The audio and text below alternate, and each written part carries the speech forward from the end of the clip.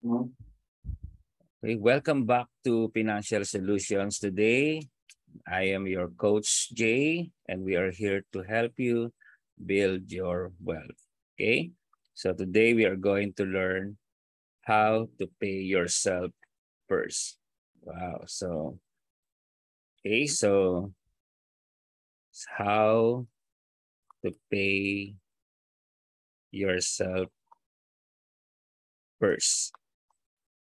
Alam niyo po kasi every day of our life we work so hard. We work so hard to make money. But the moment we receive our income, so immediately we pay. We pay usually our bills.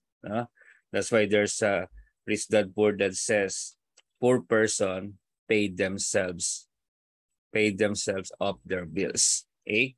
So you pay Meralco, you pay Smart, you pay PLDT, you pay Petron, Shell, okay, Caltex, Unioil, so whatsoever, gasoline. So you pay Globe. Okay? So you pay all of this. But the problem is, dahil inubos mo lahat yung income mo with all of these companies, with all of these bills, ang tanong is, pag nagkasakit ka ba ay papagamot ka ni Meralco? Or papagamot ka ba ni SM? So that's our problem. No? So we have to learn how the rich people thinks. Rich person always pay themselves first. Okay? So the question is, how are you going to pay yourself first? Okay, so usually we use the formula, and we learned it in our previous topic of the 10-20-70 rule. And basically, yan talaga dapat, kasi yung kaninang formula natin, ang nangyayari is income minus expenses equals savings. So you don't pay yourself first here. You pay your bills first. And you will never build your wealth. This is a poverty formula. Okay, so if you want to build wealth, then we have to use the rich formula of paying yourself first, and that is income. Of course, you pay God first. That's why the first thing that you need to deduct is tithes. Then the next thing that you deduct is savings. Yung matitira, yun ang expenses. No? So basically, this is where you pay yourself first. Okay?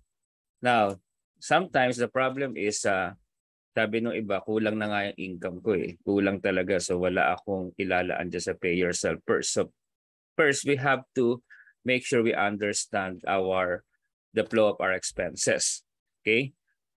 Do we live above our means? How do you say that you live above your means? Kumita ka ng 20,000, tapos ang gastos mo 25,000. So anong naiwan? Negative 5,000, which is translated into debt.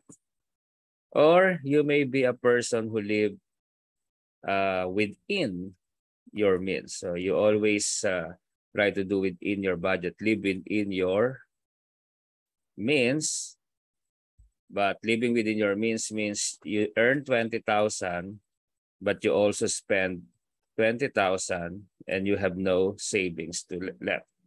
So this is also a formula, what we call paycheck to paycheck.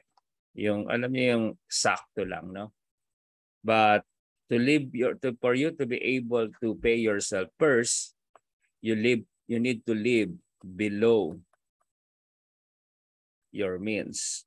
Okay? And that is, you earn 20,000 and you deduct, okay, you spend only 15,000, so you will have a savings of 5,000 pesos. Okay, so we have to, this is the formula that we need in order for us to pay ourselves first.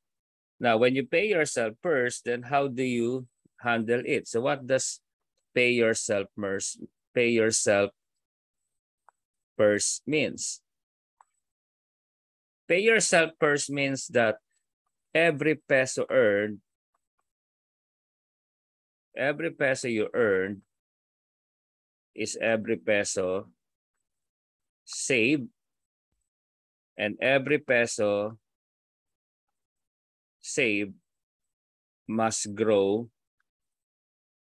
and multiply. So that is pay yourself first means. So what does it tells us? So when you say pay yourself first, number one, of course, you need to save money. You need to allot money, at least 20% of what you are earning. Okay? So at least minimum. So if you are earning 20,000 pesos, then you have to save times 20%, that is 4,000 pesos. Okay? So that supposedly, in fact, is a biblical principle in Genesis 41, chapter 34, 37, that in Joseph the Dreamer, keep 1/5 of our harvest. So that is 20%. So when you save money to buy asset. So that's what it tells you, that every peso earned, you need to say is every peso saved is peso earned, and every peso earned rather is peso saved, and every peso saved must grow and multiply. How do you grow it? So you have to make sure you buy asset. Okay, so we have differentiate asset versus liability. Okay, so you don't buy your 20% savings for liabilities.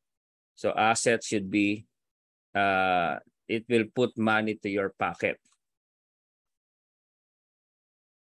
Okay, so meaning mag-grow yung pera mo dyan, no? Kasi pag liabilities, okay, it will take out money to your pocket. So what are those example assets? Like if you buy properties, as we have discussed, okay, so you can turn that properties into an income producing asset.